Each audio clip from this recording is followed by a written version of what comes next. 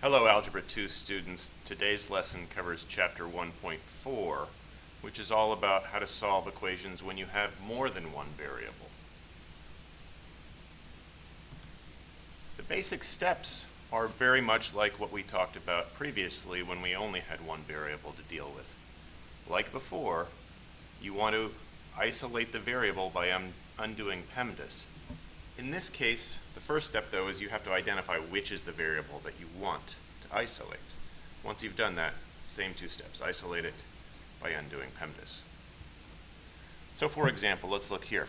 You've been asked, given this equation, to solve for y. You're simply going to rearrange this equation so that it becomes y equals. Well, like before, I'm going to undo PEMDAS.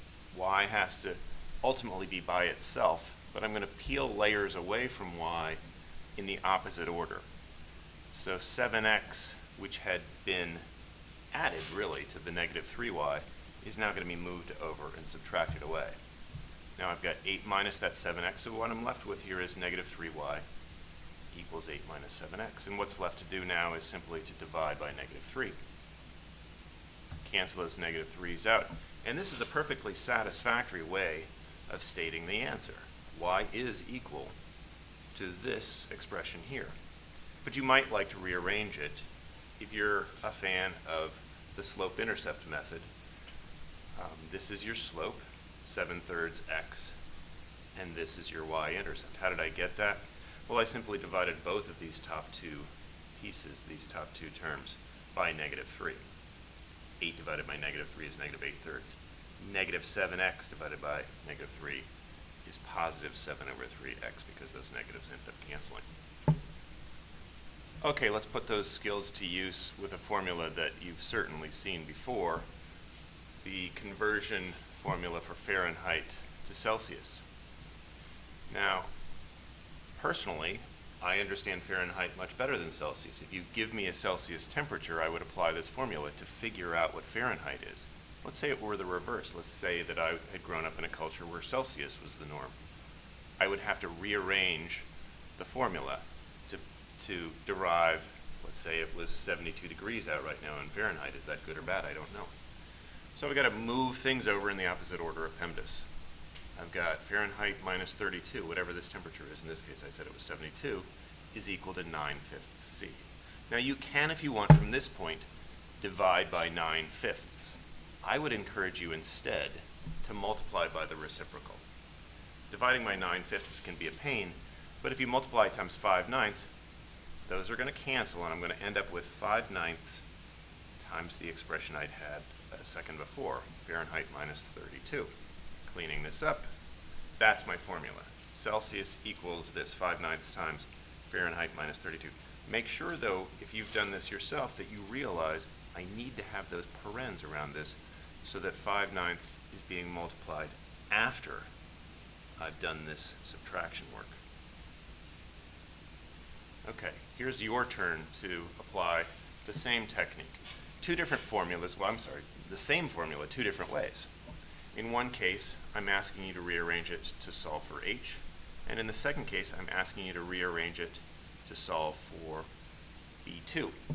So go ahead, hit the pause button, and when you come back, I'll show you the answers. Okay, I'm going to assume that you've done that.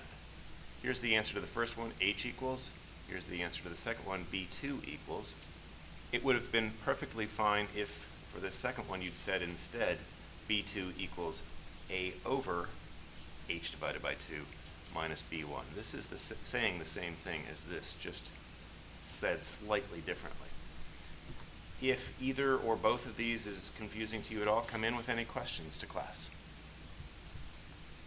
Okay, there are actually 4 concepts I want to make sure that you have clear from chapter 1.4. This second one is the ability to decide when does it make more sense to plug in first, and when does it make more sense to rearrange first.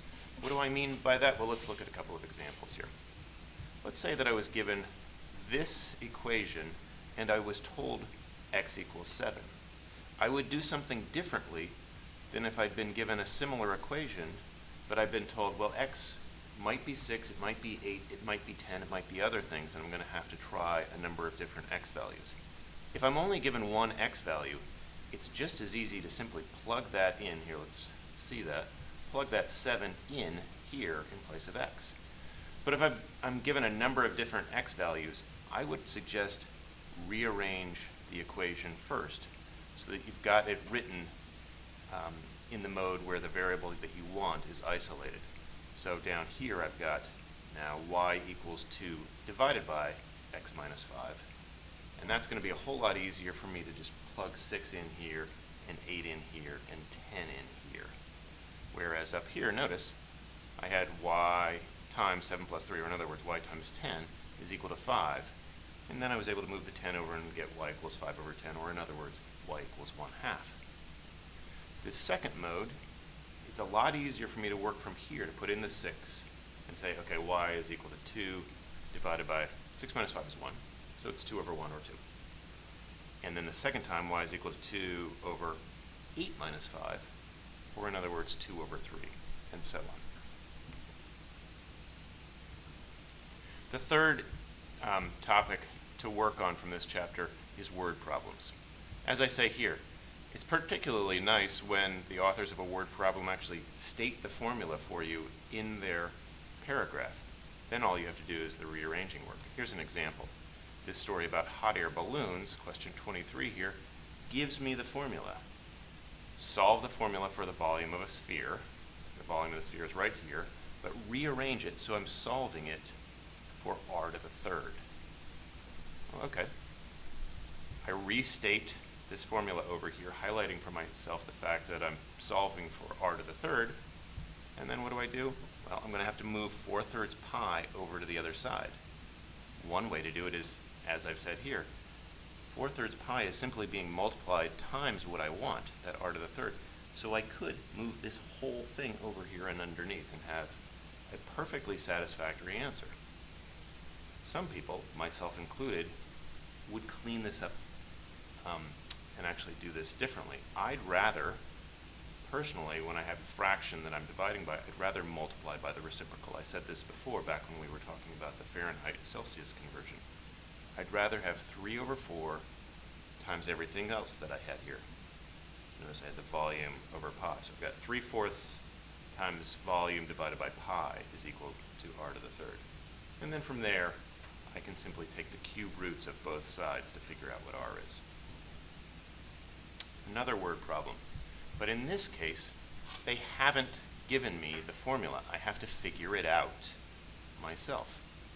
I've rewritten the paragraph that was in example 4 of your textbook because we don't really need example 3 to understand example 4. For a concert, your goal is to sell $25,000 in tickets. Okay, I've got to somehow set up a formula. Well, wait, there it is. My goal is to sell $25,000 in tickets. So I know that the equation I'm going to end up working with is going to have some information over here to the left is equal to $25,000. Everything that I put together in order to reach my goal has to end up at this point. So what is this material over here to the left? What's going to make the $25,000? Well, it's the price per adult times how many adults come to the concert plus the price I charge per child times the number of children that come to the concert. Go ahead and pause the video here and read it yourself to make sure that you're clear how I came up with this. Okay, now it's a matter of putting numbers in place of these placeholders. Well, I know that the price per adult is $25.25. I know that I'm expecting to sell 800 adult tickets, so I can put that here. But that's all I know. My goal here, after all in green, is how much should I charge per child. So I've highlighted that in green. And I don't know how many children are going to come. Could be 200, could be 300, could be 400. Presumably it could be other numbers besides those. So how am I going to work with this? Well, first of all, let's go ahead and put those numbers in. A little cleaner now, it looks like this. Again, this is the price per adult times the number of adults plus the price per child, something I don't know, times the number of children. I've just left a blank here because it could be 200, 300, 400, or as I said, it could be some other number. Well, I do know this part. I know how much money I'm going to make from adults. So let's tally that up. It's $25.25 times 800. Or in other words, I'm going to make $20,200 from the adults. It would have been nice if this amount had exceeded or at least met my goal, because then I could have allowed the children to come in for free. That would have been good for both of us. For me, less math work to do. For them, free tickets. But at least I know how much I have to make from the children that come to the concert. So I move that $20,200 over, subtract it off, and $4,800. That's how much I have to make from all of the children that attend. Let's clean this up a little bit. And here's what we have as a formula. The price per child times, well, this blank, how many children attend, is going to equal $4,800. Well, speaking of cleanup, let's not leave a blank. Let's call that number of children like we had at the very beginning. So now I can see how I can rearrange this. The price per child is going to be $4,800 divided by the number of children.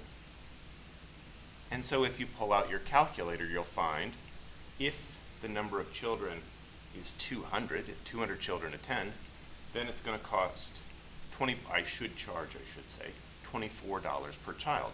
That'll give me enough money that adults and children combined will make my goal. If it's 300 children, I can reduce the price, $16 per child.